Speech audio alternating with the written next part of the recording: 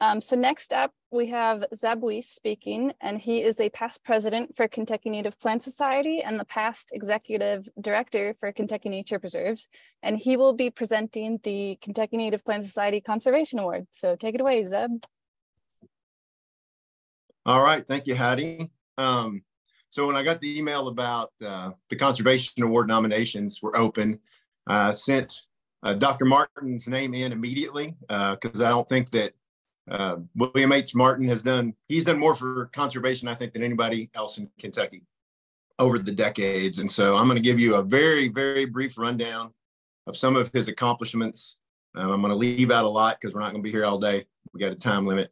I'll start at the beginning, though. He is a Tennessee native from West Tennessee, got his undergrad at Tennessee Tech and his PhD from UT. But we won't hold that against him because he moved to Kentucky a long time ago. He was involved at EKU as a professor of biology from 1969 to 2006, with a break in there that I'll bring up here in just a second. He developed and taught about a dozen courses in general ecology, plant ecology, environmental sciences, environmental ethics. He began the university's Division of Natural Areas, and his research over the years focused on the old growth at Lily Cornet Woods, which was very significant. Beginning in the 1970s. He was involved with multiple academic associations. He was with the Association of Southeastern Biologists. Also he published, edited many research papers over the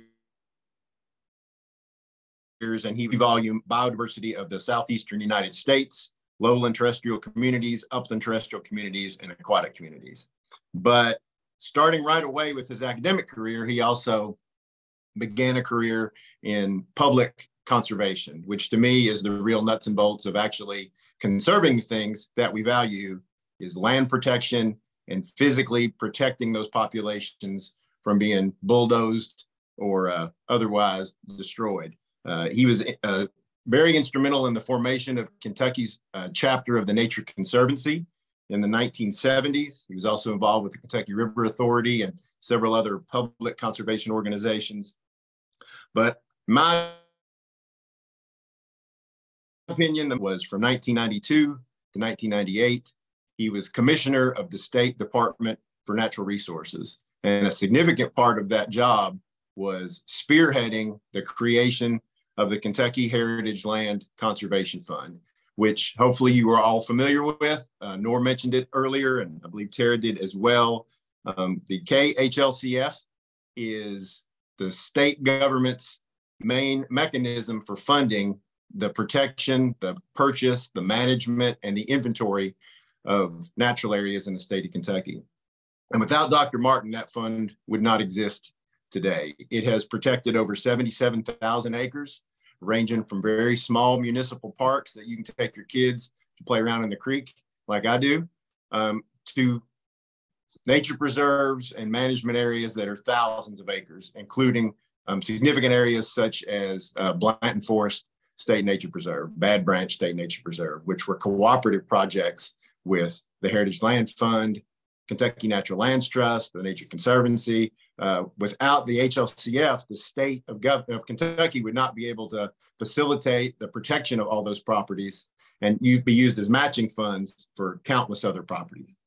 So those 77,000 acres involved tremendous number of rare plant populations that the Office of Nature Preserves works on today. Another significant thing as part of the HLCF is it was Dr. Martin's insistence that every one of those properties undergoes a biological inventory. And so over the years, Dr. Ron Jones conducted quite a few of those. Julian Campbell conducted quite a few of those. But in the last few years, the Tara and Heidi and Nature Preserves has taken over that role and found countless populations of rare plants, rare animals, other species on a protected area, populations that were not known before. And because the HLCF funded those inventories, they are identified and then managed, because Dr. Martin also insisted on management being a part of these land acquisition, not to just purchase them and let them go, but to actually manage the populations that are found, including invasive species protection. So I first started working for Dr. Martin when he was chairman. Dr. Martin was chairman from 1994 until his retirement from that position in 2013. So when he retired, there was about 77,000 acres protected. It has increased to Dr. Martin's main priority was invasive species management and educating the local governments that were involved, the county and city government parks, on the importance of invasive species management. Dr. Martin has always focused on the nuts and bolts, the practical aspects of conservation, which I obviously really appreciated working with over the year. He was always extremely practical. When I would come with some crackpot idea of changing something or other, he always listened. He usually would let me try it. Sometimes he wouldn't, but he always was willing to be practical, to move forward conservation in Kentucky, realizing that some things you had to fight for to get accomplished. So having said all that, I know Dr. Martin is in on this call, Heidi or somebody else to try to bring him on, because that's beyond me. I am going to share a picture, if I can figure out how, of Dr. Martin that really exemplifies what I'm talking about, and that is, this is former Governor Brereton Jones, who was governor when the HLCF was created. And this is an example of him speaking to someone with no background on conservation and native plants and all the things that we care about, and really getting them to understand the importance of it and moving forward on something as important as on the ground conservation. So I'm going to turn it back over to Heidi and mute myself. So I believe Dr. Martin is unmuted. If you wanted to say anything, Dr. Martin. I am so humbled by and appreciative of this award, and appreciative of those kind words, Zeb, that I really don't know whether I deserve or not, other than I was the chairman of the board, and certainly was involved with creating the fund. It was a pleasure to have been in the state of Kentucky and excuse me, be in the state government during that time, and it was professionally the most important thing that I've ever done. There's no question about that. In watching this today, and I've been here from the very beginning, I am just floored by the kind of progress that has been made during the time that I've been in Kentucky, and during the time that I've known Alan Weekly. I've known Alan for a very long time, many, many years. And so it was good to see him and hear what is being done with the southeastern flora, and especially what he had, how the kind of information that is being developed here that years ago would not even been considered.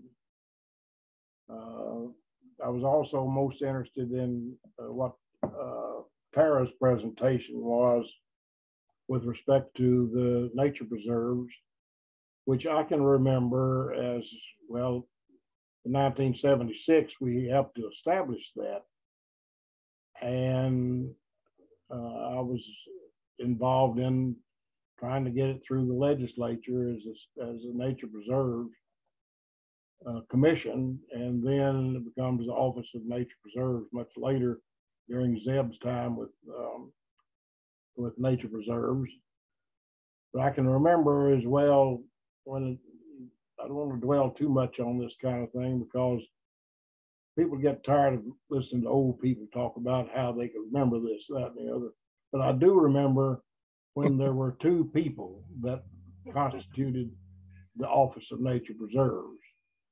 And from there, it has grown to the kind of operation that it is today, and the kind of information that is being gathered, disseminated, that is being presented to the public.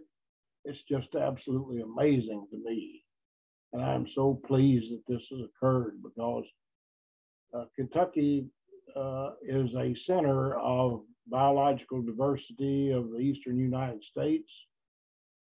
The forests of Kentucky are extraordinarily diverse and important.